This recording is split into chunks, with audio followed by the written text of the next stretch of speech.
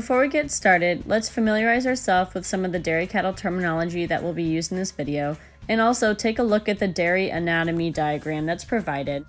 Feel free to pause this video or rewind and refer back to these diagrams as you go along with the video. Have you ever gone to a state fair or livestock show and wondered why people show dairy cows? Have you been curious to learn how the judges place those cows the way he or she does? What do judges look for in these animals? Why did the herdsmen walk these animals slowly around in a circle like that? Well, today we're going to learn all about dairy judging to answer all of those questions. But before we learn the tips and tricks of dairy judging, let's learn about why we judge dairy cattle in the first place and why farmers work so hard to prep their animals for huge week-long shows like these. Dairy cows have been selectively bred over the years to be high milk-producing animals that can continue milking that high production level for many years. Farmers breed their animals to have calves that grow into strong, healthy, and well-tempered cows that can handle producing large quantities of milk over the course of many years. This is achieved by selectively breeding animals to pass down ideal genetic traits to their offspring, as well as implementing a proper nutritional feeding program to ensure that they have a healthy diet full of nutrients and vitamins that they need to produce a lot of milk. As we learn about the history of dairy judging, it's important to differentiate between the two different uses of different types of cattle. Dairy and beef cows are the same species, however, they look and behave so differently because of how they're selectively bred over the years. Dairy cows have been bred to be very lean and have refined bone structure or strong dairy strength.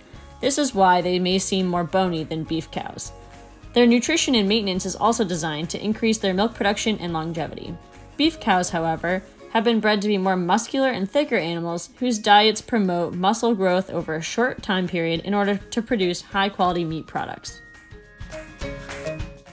The best way to understand how we judge dairy cattle is by going through the Dairy Unified Scorecard, which is a summation of all the traits every judge analyzes in a dairy animal. We will also break down each portion so that you can learn what each of these terms mean and how to implement that into your dairy judging abilities. The first section of the scorecard is frame, which accounts for 15% of the 100 points a dairy cow is judged out of. A dairy cow's frame is referring to the skeletal parts of the animal, not including the rear feet and legs. Now we're going to go into the breakdown of those 15 points. 5 points is allocated to rump. Ideally, you want a long and wide rump at a slight downward angle from the hips to the pins to allow proper drainage of birthing fluids after calving. Wide pins allow the tail head to sit slightly above and neatly fit between the pin bones. 5 points are for the front end. Ideally, you want a wide and deep chest floor, wide set legs that are straight and squarely placed, and smooth blending from the neck to the shoulder blades that are tight to the chest wall. 2 points are for the back or loin. Ideally, you want a strong and straight back and a level top line. 2 points for stature. You want a tall cow with long leg bones that are still proportionate to the rest of the body. Stature can also vary depending on the breed and age. And then 1 point for breed characteristics. Overall, you want a balanced cow with style, femininity, and a clean-cut head, and following along with other characteristics specific to that animal's breed. In this video, we'll review breed characteristics for the Holstein breed and also the Ayrshire breed. The next section is dairy strength, which accounts for 25 points of the scorecard. Dairy strength is a combination of dairiness and strength, which supports sustained production and longevity. Ideally, you want a cow that's open and angular and feminine with corresponding strength, width of chest, spring of rib, and substance of bone that remains refined. This is where Body Condition Score, or BCS, comes into play. BCS is a visual and tactile evaluation of body fat reserves using a 5-point scale with a quarter-point increments depending on the stage of lactation the animal is in. A score of 1 denotes a very thin or frail cow with low milk production and poor overall health, while 5 denotes an excessively fat cow with poor dieting, joint stress, and could lead to potential heart and breathing problems. Anywhere between a 2.5 and a 3.5 is ideal body condition for a dairy animal. It also depends on their lactation stage, but this type of body condition score ensures the best health for the animal and most efficient conversion ratio of feed to milk production, which is also most profitable for the farmer. Now, as we break down the 25 points dedicated to dairy strength, the first allocation is 8 points for ribs. Ideally, you want ribs that are wide apart and an animal with a wide spring of rib, or a large barrel. You want 6 points dedicated to the chest. You want a deep and wide chest floor. This shows capacity for vital organs. 4 points are for barrel. You want a long, deep, and wide-bodied cow because this allows the capacity for the digestive and reproductive system to work efficiently. This also allows a larger body to carry a larger calf, so this animal will most likely have less issues fitting a large calf within her as she carries it for the gestation period. 2 points are for thighs, ideally lean. 2 points for neck. You want a long, lean neck that blends smoothly into the shoulders.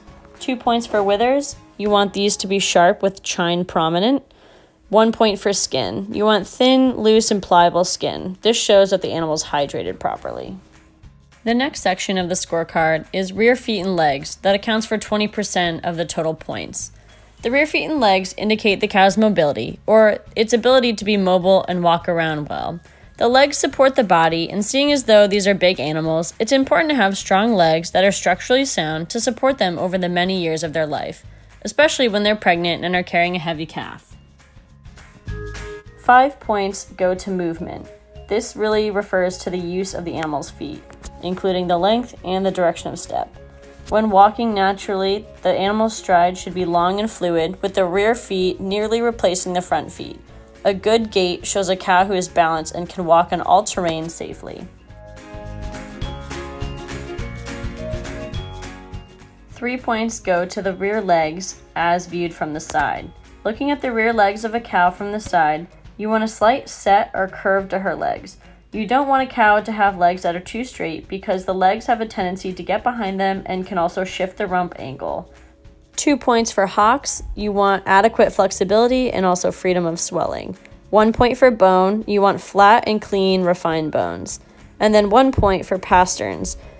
For pasterns, you want them to be strong and short with flexibility.